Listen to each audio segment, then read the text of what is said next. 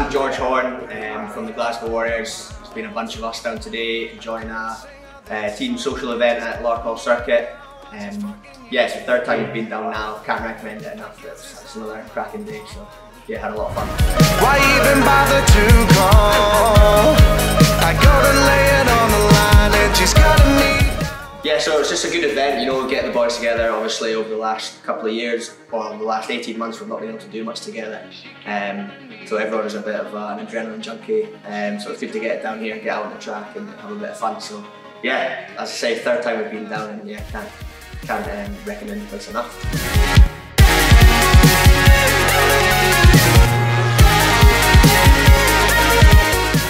I think the main difference from other kart tracks is just the speed of the karts. You know, obviously it's a bigger circuit, more powerful karts, so yeah, it's always good fun trying to go as fast as you can. And there's a good challenge as well, a lot of tight corners, and yeah, just, you know, the sheer kind of adrenaline enjoyment of flying around the track is something that's I'd say sets this place apart from other tracks that we've been to. I gotta lay it on the line and she's gotta meet down, and you know it's no surprise.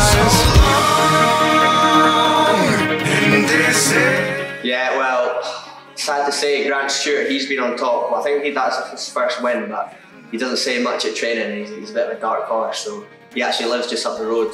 He's the one to beat. But who else is there? Kyle Steyn as well. Steady Eddie, we call him. He's the only one I think that's never spun out because he just stayed on the track grinding like a granny. So yeah, it was good to get one up on him today.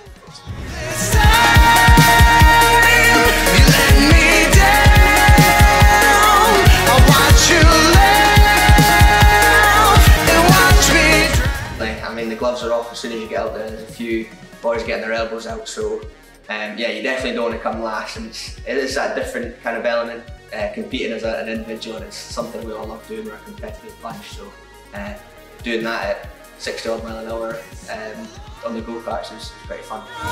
In this so confused,